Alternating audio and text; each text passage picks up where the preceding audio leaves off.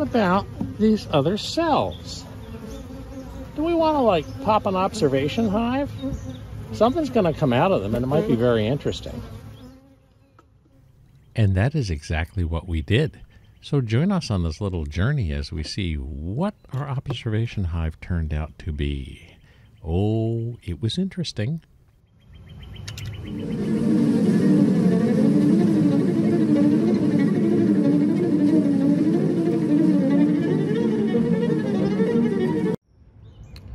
So we're one day out on our observation hive.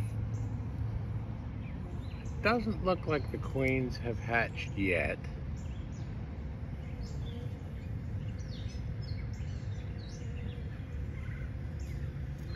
They are clustered in one little area. And I believe someone is investigating my arm. I can get it focused. One problem we have with this style of observation hive is it only fits the one frame. And there's no emerging brood. So that's a problem.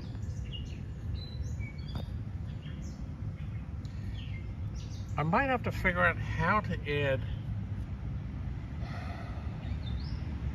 nurse bees, because I'm sure that the field force bees that were in here have kind of gone back to their parent colony.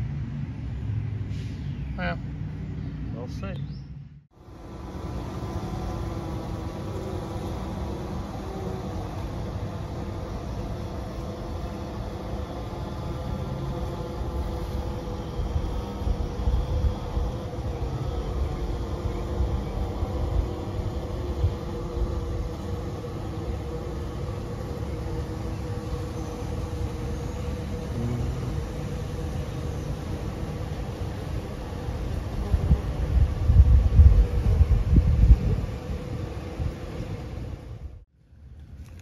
Raining this morning. They don't seem to be down by the queen cells anymore. And one of them might be emerged. Hard to say. Let me see if I can, well, let's just look up through the bees here.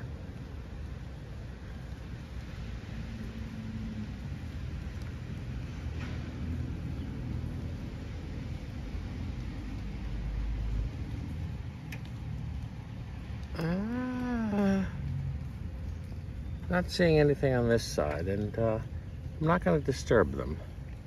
But that cell looks like it might be open. So we might have a queen in here. We'll find out tomorrow. Day 4. This is the other side of the hive, and they're thicker on this side. It's very hard to see if there might be someone in there. I see a little waggle dance there. Although it's been rainy, so they're not out flying. But there's areas where they're a little thick. It's hard to say, because there's someone whose wings are awfully short underneath there. I don't know. I don't think so. I think that's just a regular bee. All right. But they're a couple of layers deep, so it's really hard to say. Down here, that one cell definitely looks very emerged. The other cell almost looks abandoned. So I don't know what to make of these guys, whether they've done anything. Not all queen cells hatch, and these were not the first emerged cells. Normally, the first emerged queen kills off the other queen cells. There was no indication that these cells were damaged, but it's very well possible that she didn't bother because she already knew that the queens in them were non-viable. In any case, I'm still not seeing a queen in here, or they have her very buried. So it's really hard to say, but here we are on day 5. I'm not seeing any drop, as in dead bees at the bottom. So I'm going to let them go a couple more days, and we'll see what happens. The way they're layered in there, it could very well be there's a queen hiding in there. Hard to say, but I certainly haven't seen one. So for about a week or so, I was tied up with the concert. I looked in a couple of times and didn't look like much was happening. They were peaceful and they were happy. So here we are about 15 days out.